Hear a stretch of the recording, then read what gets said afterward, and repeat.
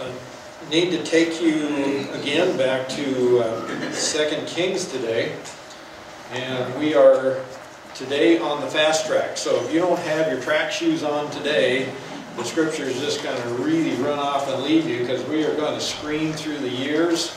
All of a sudden, the author, who in some places seems like we just kind of stalled out and we're just following along almost day by day, has suddenly begun to put his foot in the throttle, and we are going through 17 years and 20 years and other sizable chunks of time like they were nothing, with very little detail and just a lot of buzzing quickly through it, so it can get a little confusing. So we'll start with maybe have Kathy pop our map up just so we can remember where we are. So here is the divided kingdom, and this morning we're going to be focusing, we've been in Jerusalem, but we're going to focus back, whoops, I better turn myself on here. There we go. We're going to be back up here in Samaria, in the capital of Israel today as we get into our study, but I do want you to remember what's happened down here in Jerusalem, because we will be back there, and there's going to be some linkage between where we are here and what's going on down there next week. So I think next week.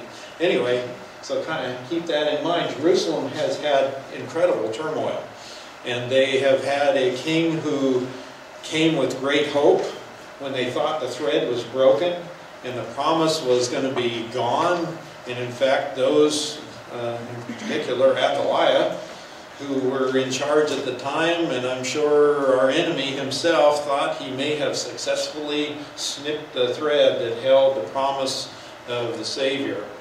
And yet that baby was hidden in the temple and reintroduced after 6 years. And the king was proclaimed and went ahead and started out, remember, doing really well until the high priest died, and then everything fell apart. We saw that probably they are enduring right now some severe drought. They're very possibly dealing with a plague of locusts that came through along with that just has cleaned everything out. We went back and looked at the prophet Joel, who many scholars believe that occurred right in that period of time. The whole first chapter of Joel is this picturesque description of the locusts that came through like an army and just wiped out the entire crops and everything. They were down so far they didn't even have grain or anything, oil or anything to take in and make their offerings with. The temple service was hurting. The priests were unable to even probably get their daily bread because the sacrifices were being cut off. It was a dire time. And maybe it was those pressures, along with some pressures from outside forces militarily and all, were starting to push in and crowd him, and somehow his advisors all said, "This isn't working. We got to go find us another God that's going to take care of things," and he just went way off the deep end again. So we had his rule kind of came to a miserable end as he's ill and gets snuffed out by some of his own people, some of his own, not really advisors, but servants that were supposed to be taking care of him, end up ending his life. And they take his son and make him king in his place. So that's what's happened down there.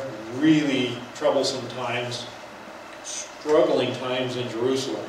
Meanwhile, we're going to go back up and catch up a little bit. In the northern tribes are having struggles of their own. And we are making a transition this morning to a new king as the rule of Jehu comes to an end.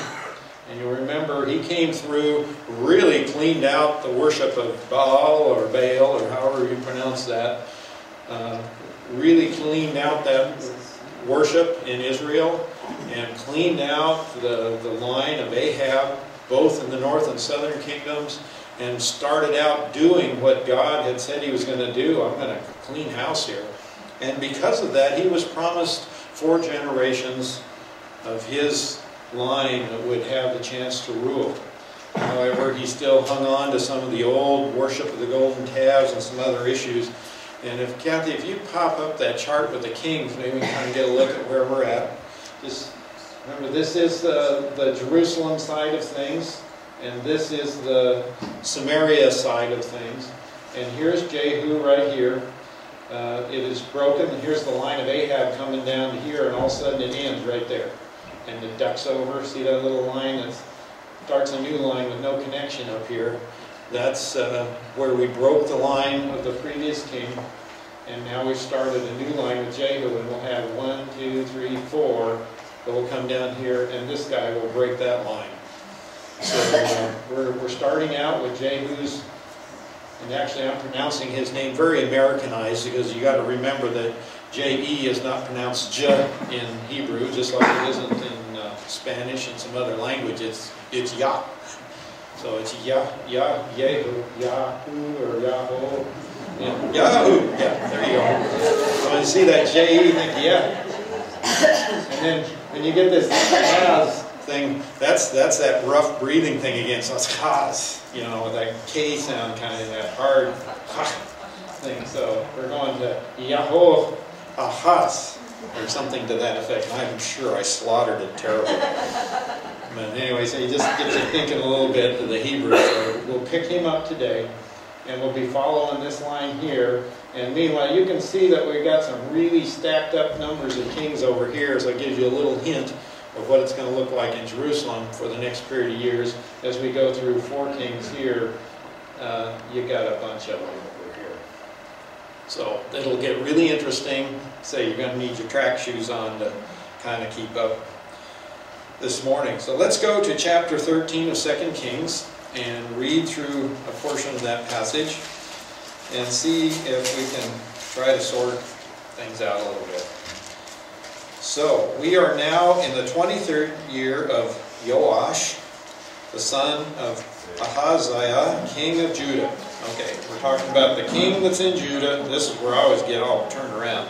He said, in the 23rd year of the king of Judah, we're now having a changeover in the northern kingdom, and Jehoahaz, Jehoahaz, the son of Yahu, became king over Israel at Samaria, and he reigned 17 years. And believe it or not, there's a couple of pages worth of commentary on that, because those years don't all line up and match up nice and pretty, and they have trouble figuring out how you get 17 out of it, but trust me, they find a way to make it work.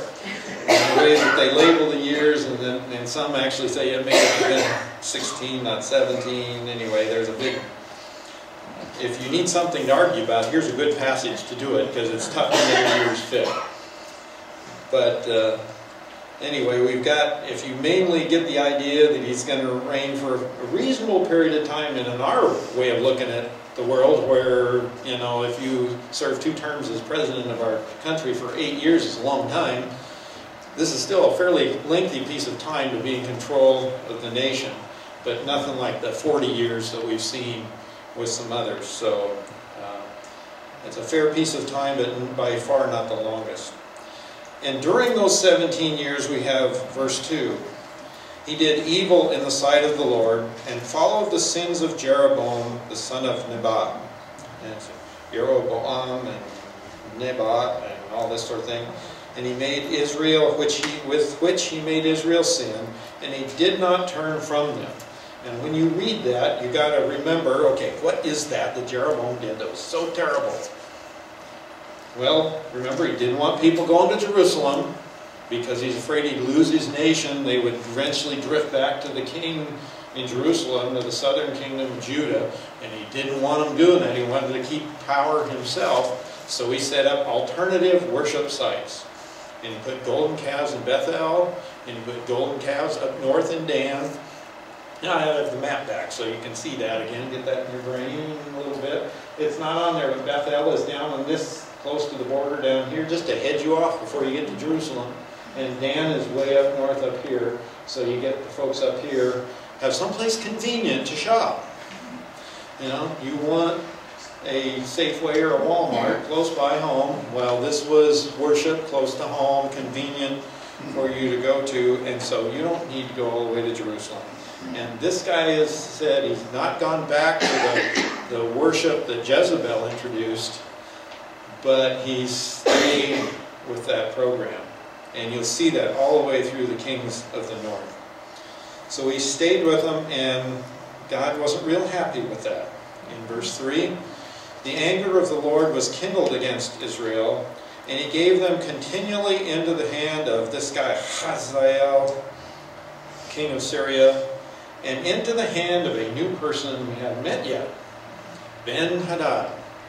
And some of you may, from reading before, Ben-Hadad popped, oh, that's a familiar sounding name. Well, he is the son.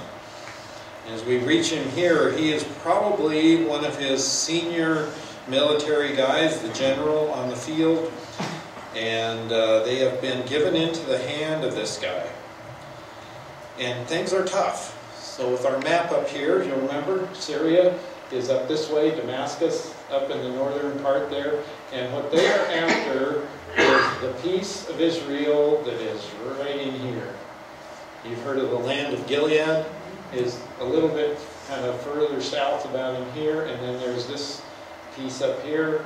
Those were the half-tribe of Manasseh. Let's say Gad, is that right? I'm not certain about the second one. Manasseh was up here. There was another one down here that had these portions on the east side of the river, and they've come in, taken big chunks out of that, and it looks like some scholars believe they've made some inroads even across the Jordan to the west. That they have really been pushing hard on Israel. And you remember the prophecy when Hazael took over the kingdom was, remember what the prophet saw? It was the crying prophet. Elisha went to him and just started crying, weeping. And he said, why? He said, because I see the women and children that are killed and the cities that are burned and all the destruction that will happen in Israel through you. And his reaction was, no kidding? Me? Wow! Things were ruthless when they had war back in those days.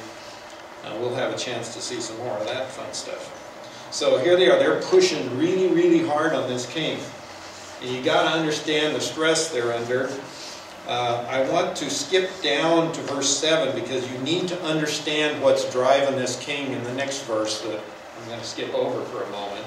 As you look at verse 7, it says, for he left Jehoahaz of the army not more than 50 horsemen, 10 chariots, and 10,000 footmen. For the king of Syria had destroyed them and made them like the dust of threshing. So if you want to get a little bit of an idea of what he gives this little illustration of the dust of threshing. And for those of you who are not farming, I got a couple of pictures of the Juris Harvest operation this last year, so you get the threshing floor here.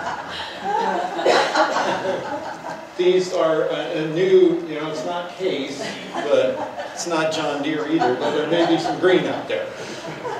This is the threshing floor you've all heard about and we've read about, the threshing floor of Aruna where the temple is built. Well, here's what it would have looked like, more or less, a hard-packed piece of earth to keep the seeds from penetrating, and so you wouldn't get a lot of stuff. And you take your animals out there, and you drive them around and stir it around, and you just stomp the daylights out of that thing, and then you go to phase 2 when the wind blows. And you fling it in the air, and it blows the chaff and the dust away. This is the illustration that the writer chose to illustrate what's been happening to Israel. They have been pummeled and pummeled and pummeled by the Syrians, and now they're being blown, their military has just been decimated. It says it's just like the dust of threshing, it's gone with the wind. So it gives you a little bit of sense of what's happening in Israel. Judah may be feeling the pinch down there. These guys are really feeling the pinch as well. The enemy is pounding them hard, and times are tough. And that brings us to this interesting verse 4. In this 17-year period, we're given this little tiny glimpse of this king and the nation at this time. And this Jehoahaz, who we just read about, was evil. He did evil in the sight of the Lord. And he didn't turn from the golden calves, and yet one day, all of a sudden, out of the blue, Jehoahaz entreated the favor of the Lord. And the Lord listened to him, for he saw the oppression of Israel, and how the king of Syria oppressed him. And he gave Israel a deliverer, so that they escaped from under the hand of the Syrians, and the sons of Israel lived in their tents as formerly. Wow. And I probably should read the next verse, because it'll make you even go, I don't get this. Nevertheless, they did not turn away from the sins of the house of Jeroboam, with which he had made Israel sin, but walked in them. And the Asherah also remained standing in Samaria. And you go, this doesn't make any sense at all. First, the guy prays, and God says, I see my nation Israel, and I'm going to answer him. And so the first challenge is to try and understand how could God listen to this guy who is evil, who pursued the sins of Jeroboam, and yet suddenly in this moment entreated and said, no, maybe I need to remember this God. And almost, bang, we've got a response from God. Have we ever seen that before? How about Ahab? The guy whose family's just been cut off from everything. Do you remember what happened with him? When he was confronted with the fact that he'd taken Nabal's life and he was going to be judged for that. And God says, I'm going to cut off your whole family. And Ahab tore his clothes and put on sackcloth and went, and God says, you know what? I see that. And I'm going to make it happen in your son's time and not in yours. Remember that? God, how can you do that? How can that make sense? When they come there, they plead to him, it gets better, and then they just go right back to what they were doing before. Is there a message in there for us? Just do what you want to do. God will take care of you. Not quite. Because he still left them with 10,000. Because it says 4 in verse 7, he left, that's God, left to him the small decimated army. He's still got judgment. So what is this? Can you spell grace? Are there things happening in our own time, in our own land, in our own world that absolutely have to offend God something terribly? Has he extended grace that we don't deserve? Oh man. Has he ever done that for us? In that moment when we turn and say, oh Lord, I've blown it. 1 John 1:9, I confess my sin. And he says, I am faithful. I forgive that sin, and my son has paid for it, and it's forgiven. And then we turn right around and go right back into the old. Yeah, I think, when you read this, you might want to think, well, he's just using God. He's just evoking his name because he wants help here. But actually, God knows the heart, and he knows when it's repentant. And so, but that doesn't mean that we don't turn away from it. So, yeah, that makes sense to me that God And it might be a stretch to say, oh, this proves he was a saved man. I don't know that it does that. But it does prove that God, and notice it says, why did God listen to him? Because it says, for he saw the oppression of Israel and how the king of Syria oppressed them. Does he care about his people? Yeah. Does he have a heart for his people, even as they're disobedient? God is deeply compassionate. Yeah. More than we deserve. Yeah. It's I don't know if you see the focus or not in this passage, but we're so focused on the king and on what's going on with him. And in this verse, all of a sudden, the focus gets turned on the character of God and just shines right on him. Did you see that? It's like he turns around, he wants to say, here's all the mess that's going on in Israel. I want you to see what God is like. And here he is saying, I'm going to extend grace to these guys because I'm looking down on my nation, the people I love, and they're all screwed up and they're under oppression and they're really suffering. and I'm going to look out on them in grace, and I'm going to go, I'm going to give you an escape. And we're going to see, it doesn't tell us clearly what that is. In this, he says, I'm going to send Israel a deliverer or a savior. And it says they escaped, or they went out from under the hand of the Syrians. They got a reprieve from the Syrians and what they were doing. And there's at least a couple of possibilities of what that is. And one of them is not in the scripture, but if you go into the historical record and look, all of a sudden, remember there's that, I get the map back up here, way over, here's Syria and Damascus up here, but way over the Fertile Crescent, over up north, there's another nation over there in a place called Nineveh, you may have heard. And that nation has had its rise and fall and rise and fall. And then when its strength has come up, one of the things that it has sought out across this Fertile Crescent is access to this thing right here called the Mediterranean. Because in access to the Mediterranean, you get access to everything on the northern coast of Africa, all the way Italy, Spain, all that way up there, the trading routes of the Mediterranean. All of a sudden, you're the link from China, India, all those places over there across, and you want those port access, you want that trade route, and they push over this way. Every now and again, when they get some strength, they start pushing back over towards this land. Guess what happens about this time?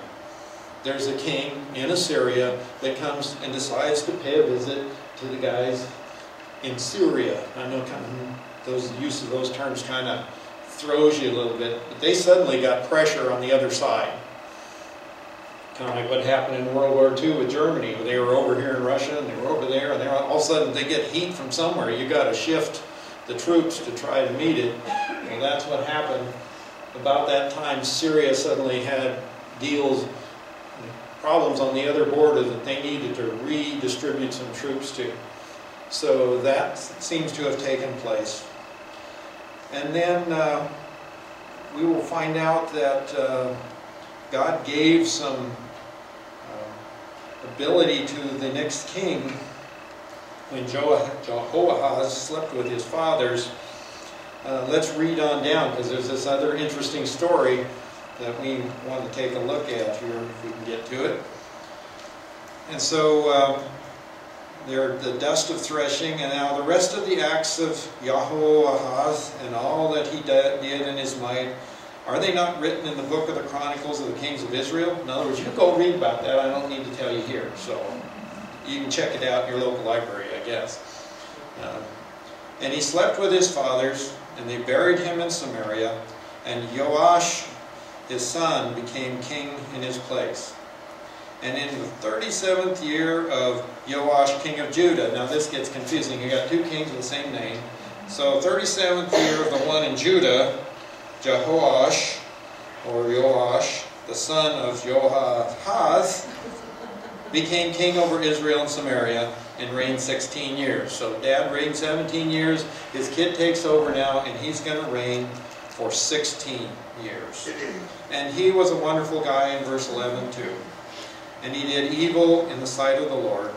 He did not turn away from all the sins of Jeroboam the son of Nebat, which he made Israel sin, but he walked in them. And the assumption is that he led the nation that way. And then there's so much told about him here. Notice this, verse 12. And the rest of the acts of Joash, and all he did, and his might, with which he fought against Amaziah, king of Judah, are they not written in the book of the Chronicles of the Kings of Israel? So he slept with his fathers, and Jeroboam sat on his throne. Boy, that was quick. Did I tell you you need track shoes? 16 years, just shot by us. But the nice thing about it is they back up the truck just a little bit, and we're going to get to read another little snippet about this guy. And we're also going to get to go over to Chronicles next time and look at the Judah side, and that little note about the war he did with the king of Judah is a big deal for Judah. So we'll have to go back and we'll see this Joash guy again from that side. But right now, for some reason, right in the middle of this, he's dead and gone, and then he says, oh, But I want to tell you one last little vignette, one last little story about a guy we're familiar with. This is the last story about this guy that we've been following kind of, but it's been a long time. Haven't heard anything from Elisha for a long time. And as we come into this next passage, it's, for some reason, the writers decide to plug this little story right in there in the midst of all the chaos and all the turmoil and the turning over of kings and the mess we've got up there in Israel.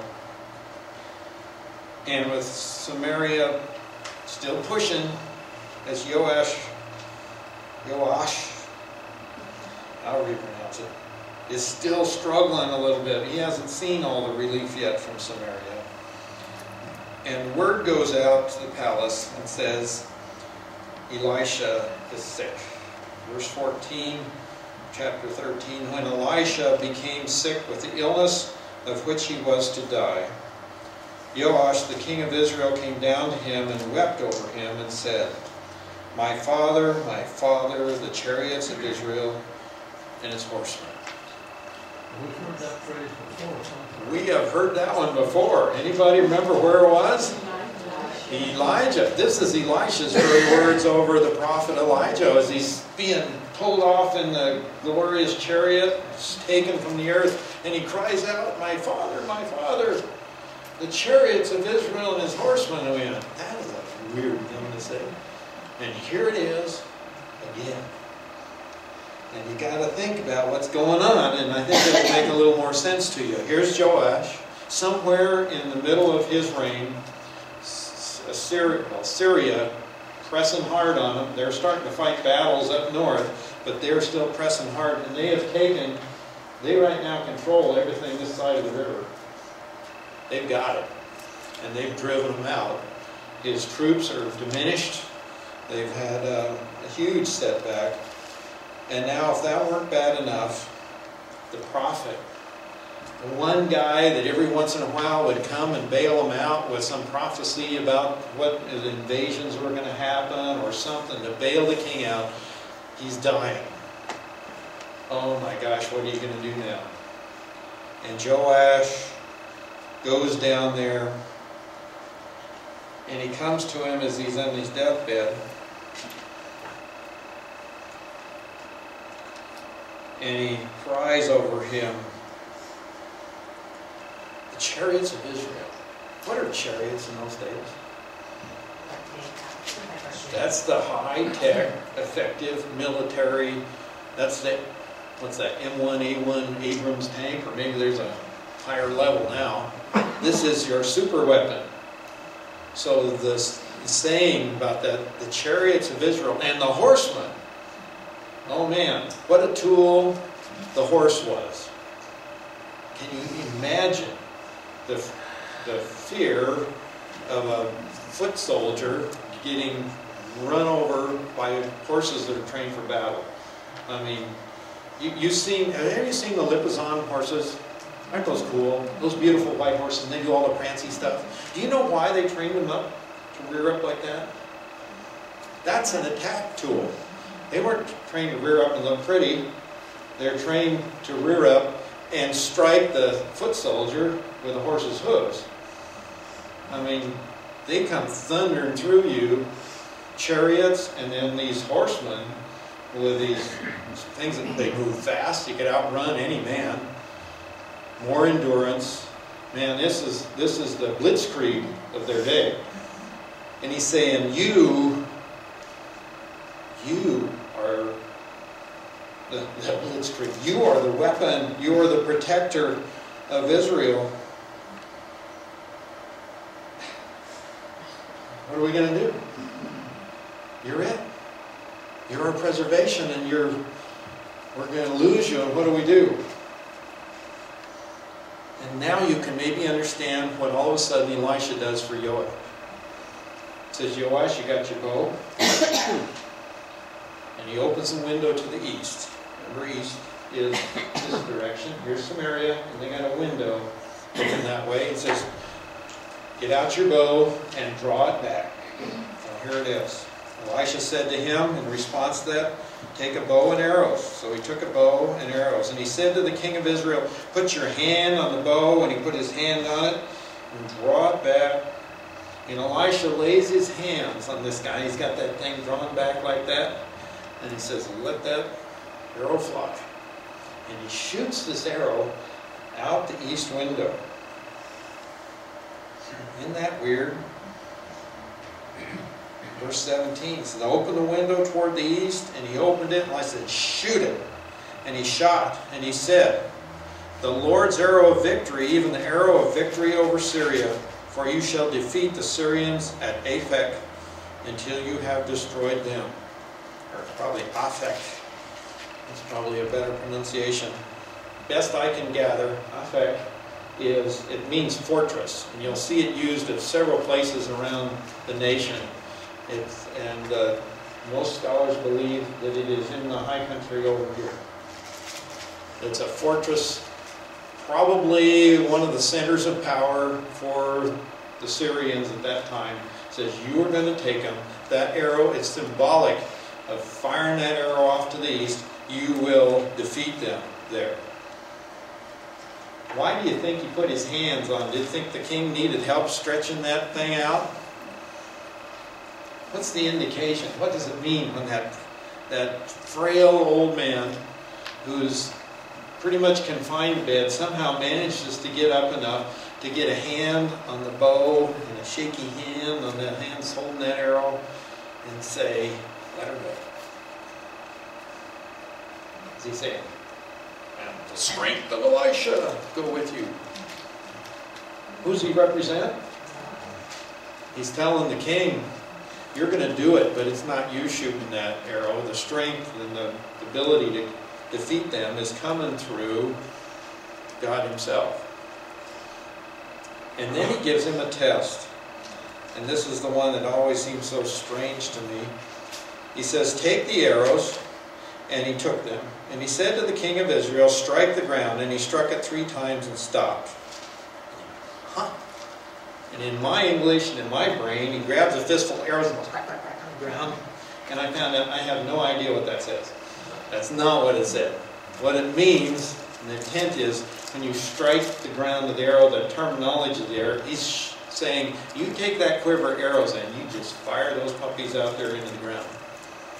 So he's shooting them out the window into the ground, I guess. He says, you strike the ground with those arrows, and the command to him, or the directions to him, he says, take the arrows. In other words, everything in your quiver, pull them out, and shoot them. And he took 3 of them, and shot them, and then went, okay, now what? And the man of God was angry with him and said, you should have struck 5 or 6 times. In other words, all of the arrows, not just 3 of the arrows. He says, if you had done that, you would have struck Syria until you would have destroyed it. But now you shall strike Syria only 3 times. Why? Why? What does God expect of this king? Rely on him. He wants him to rely on him, and does he want 3 arrows, that's good enough? That ought to do it. Same thing that God always asks of us. If he tells us something, he wants us to obey, he wants us to follow through, he wants us to be looking to him for direction. Offer yourselves a living sacrifice, holy to him.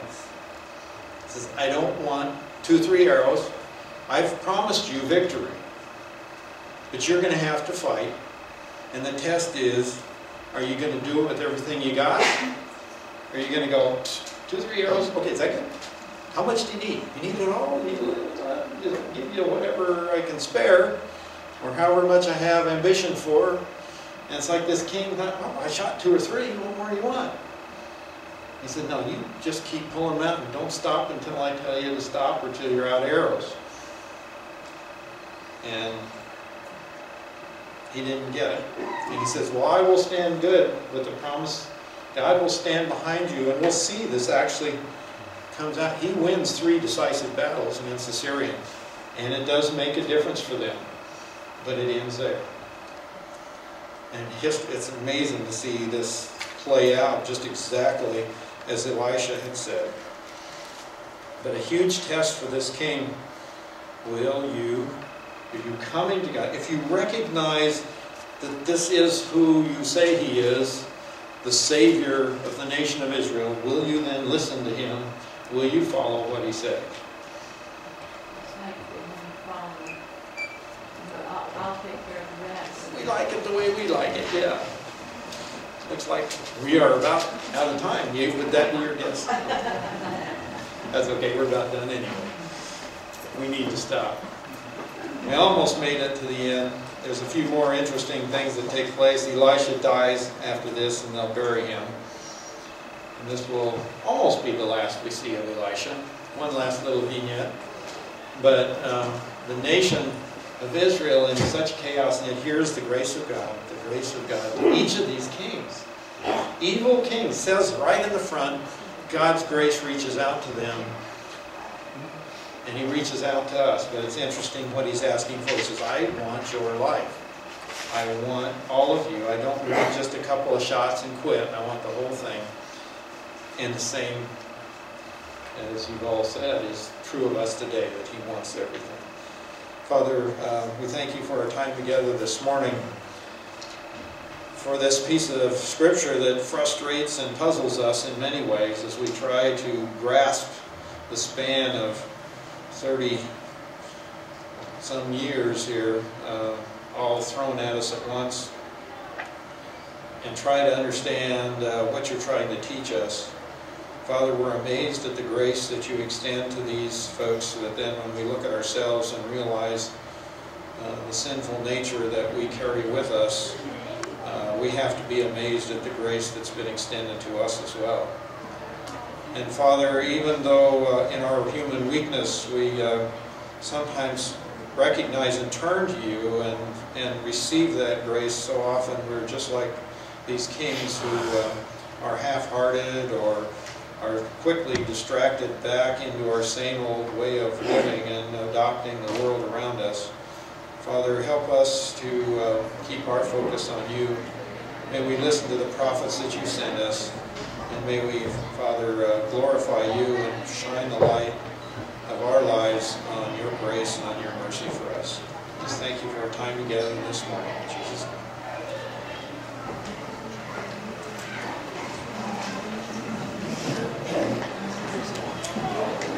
How you doing, Ed? I gotta go find the other. They're going to Sunday school book.